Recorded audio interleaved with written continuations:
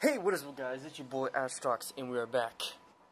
But today is a more special video than usual, for I will be doing another unboxing. The only unboxing video I've ever done was on the Razer Phone 2. Now I'll be doing it on a very cool looking figure. And that is the SH Figuarts Son Goku figure. And boy oh boy do I have to tell you, this thing looks pretty cool, looks pretty sick. So this is from SH Figuarts. These guys are very famous for their action figures. Also from Bandai, as it says right here on the bottom corner, you know. And yeah, so this is it's a posable figure. So I know as it says on the side, I probably can't read that, but Son Goku, a Saiyan raised on Earth. And you have here you have the different poses on the back. You know, pretty cool, pretty nice. Yeah, comes with different faces, different fists, you know, and many accessories like that. So yeah, without further ado, let's just get this unboxing going. Mind you, I don't really do these like that, but you know, because you guys wanted me to do it, so I might as well do it. Alright, let's open this up. Take this plastic out. I'm not gonna lie, this actually is a pretty cool looking box. It's very nice. It's very nice, you know, it shows the different poses, you know. Pretty cool. Pretty cool. Alright. Let's open this up now. You know, honestly, I wasn't expecting to get this, but I was actually very lucky. And yeah, like, you know, SH Figuarts, or like, you know, figures made by SH, they are pretty expensive. Like, a lot of them are pretty hefty in prices, you know. They make Godzilla figures, all that. Well, that's SH Monster Arts figures. These are, you know, SH Figuarts. And yeah, you have a hand accessories, you know, more hands here. Oh, that's nice, just have it fall off the box. That's cool. Just get rid of this. Get rid of the tape that's here, you know. Want to like remove all this stuff as much as I can. No, yeah, we have our Goku. Nice, okay. So with figures like these, they're expensive. Apparently this one costs $40, you know, because, you know, figures like these, you know, they aren't really cheap. I would say the highest Bandai or SH figure art that I've seen is $200 at most, but I haven't seen any $200 Dragon Ball Z. So if you guys want to check out SH Figuarts and check out the Dragon Ball Z stuff that they got, they're not too expensive, but there are some figures that cost like about around $60, you know, such like that. This Goku, however, is $40. So, you know, the different faces you got, I'm gonna lay down the faces right here. The different faces, you got the different hand poses. Another face. So that comes with three faces right here, and 4 different hand poses. So, yeah, it's pretty good in size. I have a Super Saiyan version of Goku, which is pretty dope. So yeah, get started with, you know, you're gonna have pretty cool different poses with this guy. So yeah, let's just see if we can change the faces here. So you can take off this front headpiece.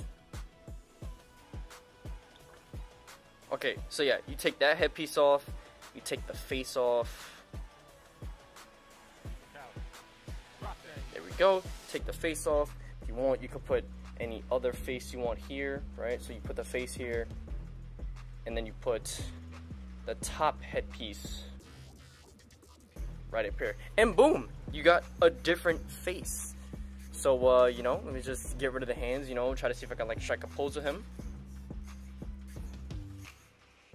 So yeah, so overall the figure posability is pretty great. Unfortunately, it doesn't come with its own stand, but honestly, I actually don't really care about that, you know, because I actually kind of like it how it is. I'm guessing it probably would have been better either way if there was a posable stand that came along with it, so that it could be more stable, like, you know, just in case if he wants to do the Kamehameha wave, and then, you know, have him, you know, bend his leg up and, you know, honestly do the Kamehameha wave, or maybe even look like he's flying.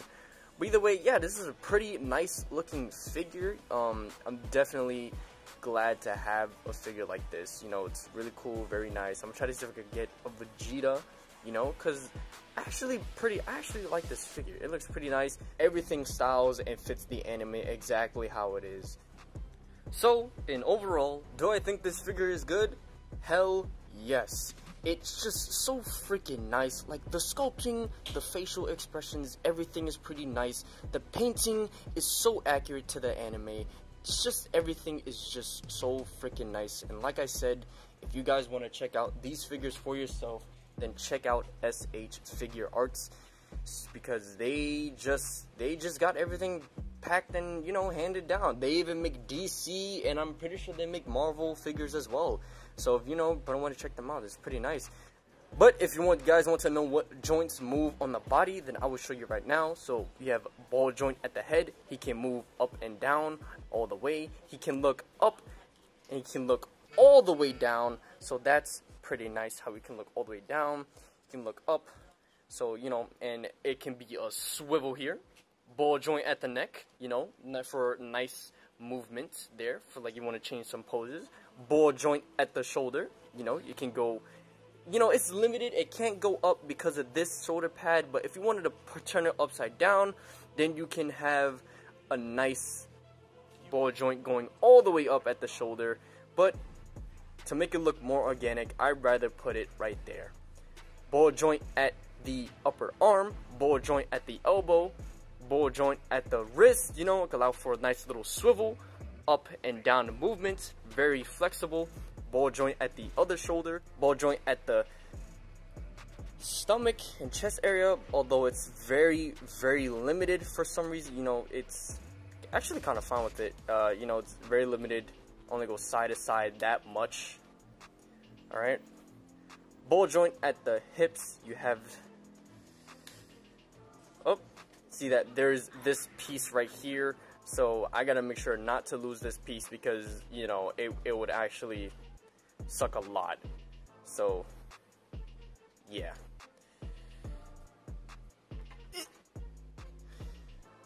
So yeah, ball joint here, he can move up one leg and he can move all the way back, which is actually pretty damn nice. My son Goku is flexible as hell. Ball joint at the kneecap, he can bend it very, very high to a good angle. Ball joint at the ankle, it can allow for some decent, good pivots. Ball joint at the toes, well, not really a ball joint, but like a certain joint, you know? I forgot what this is called. But yeah, ball joint here, allow for a good pivot at the ankle. And yeah, overall, this decent spread. And yeah, overall, this figure is good with posability. And yeah, the facial expressions really matches the anime. Yeah, I just really, really love this figure. And I'm grateful to have this figure. Now, I'm just going to be showing some other poses. What do you guys think about this Goku figure? I think it's really nice. And